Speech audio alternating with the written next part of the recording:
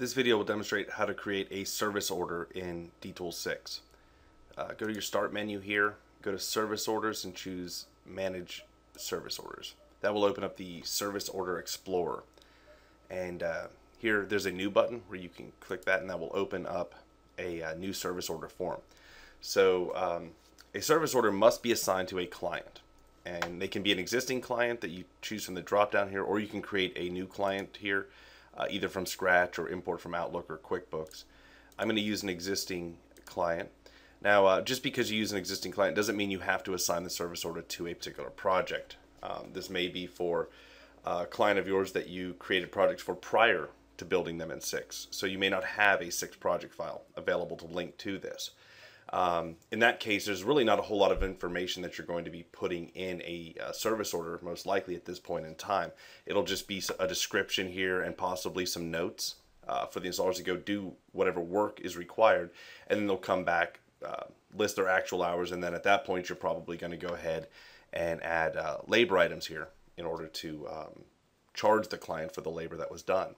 So in this example, I'm going to choose an existing project here, and when you do that, it opens up project repair items. So that's just another type of item that you can add to a service order. If it's linked to a project file, you could add project items to this, for example, for repair.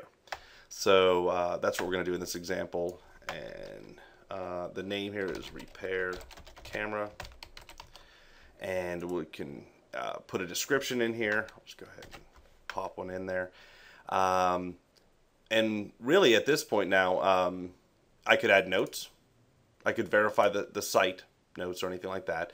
I could add my resources. That's a common thing to do. This would be which installers or texts you're sending out. So I'll go ahead and click assign, and I'll go ahead and pick Joey and add him here, and it's showing it's an estimated hour of 1. At this point, I may not know how long this is going to take. I'm just creating a service order. You know, you may guess and say 2 hours. You know, maybe it's going to take 3 hours. You can always come back here and adjust the hours on the General tab. In this case, I'm not going to add labor or products from my catalog to this yet because I really don't know what's going to take place on the service order. But I will add a project repair item. And so, since this example is that a camera is broken, we can find the exact camera from the project file.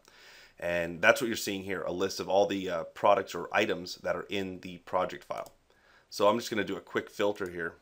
Let's go here and choose this. And that has narrowed down to the camera that is having problems. So I'm going to go ahead and choose to add that here. And you can add notes here if you want. Camera not working. And really at this point you can save and close this. You could run reports. Mainly the one report you would run right now would be the service order report. We'll go ahead and generate that. And that's what you see here. It's a listing of what's to be done, and of course the tech can do the work. There are no labor or products at this point in time other than the repair item. And yeah, you can also send this to Outlook via email, appointment, or a task. Now, once the tech comes back and reports, the work that was done, you can, of course, add a labor item to this to charge for labor to do the work. And if you've added any labor or products via these tabs here to a service order, you can send those directly to QuickBooks as an estimate right here in the new service order form.